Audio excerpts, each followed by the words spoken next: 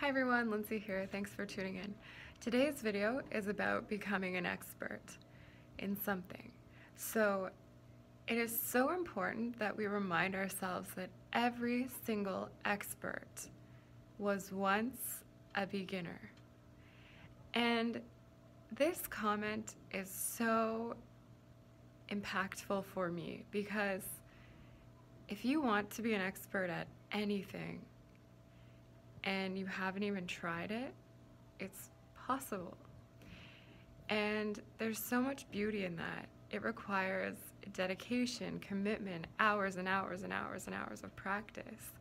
Probably 2 hours a day for a consistent period of time in order to become an expert. But for instance, today I saw a Christmas concert and it requires so many practices and rehearsals to get things to a high quality so that parents can come and enjoy the performance.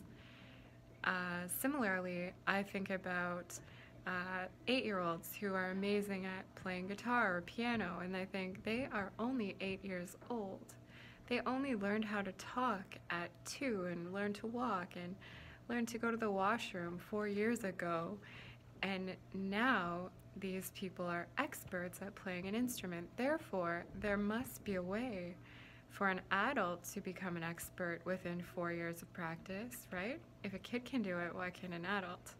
So let it be let it be power for you. Let it be fuel. If you want to start something now and people have told you there's no point, you're too old, it's too late, prove them wrong. Start it now.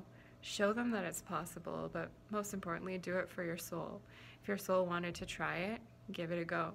And continue, stay at it, keep at it when it gets hard, and you will become skilled in something that you want to try.